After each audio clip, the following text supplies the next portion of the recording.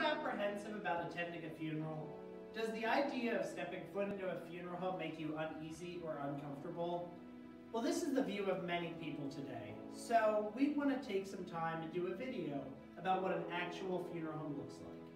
My name is James Norris, and later in the video you're going to meet my associate, Rob Sopko.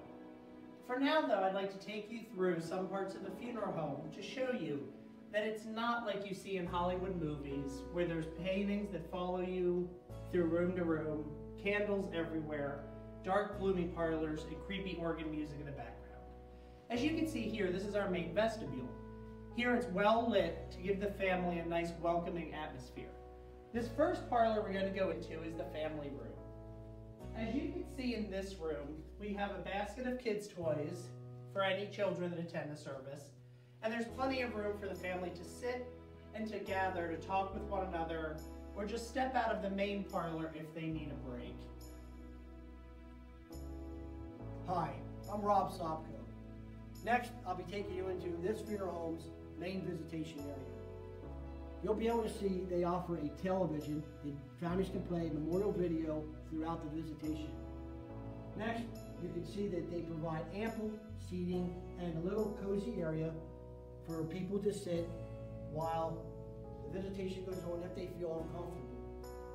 Next, as you go into the main visitation room, they offer flower stands, easels to where families can place picture boards and memorabilia in memory of their loved ones. Okay, next, it's not uncommon for a funeral home to have more than one visitation at a time. This funeral home here offers more than one visitation room. Next, James is going to show you what they have to offer and how that can accommodate more than one visitation.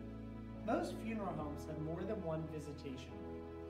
This can either act as an overflow room for larger visitations, or it can stand alone as its own visitation room for a smaller visitation, so the family can be in a more intimate atmosphere without feeling like they're being lost in a large room. As you can see, this room has the same amenities that the large room did, it's just smaller in size.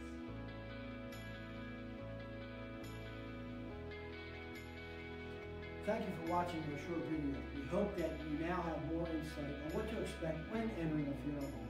If at any time you still feel at unease or uncomfortable, call your local funeral director and ask questions, because you're not going to be comfortable until those questions are answered.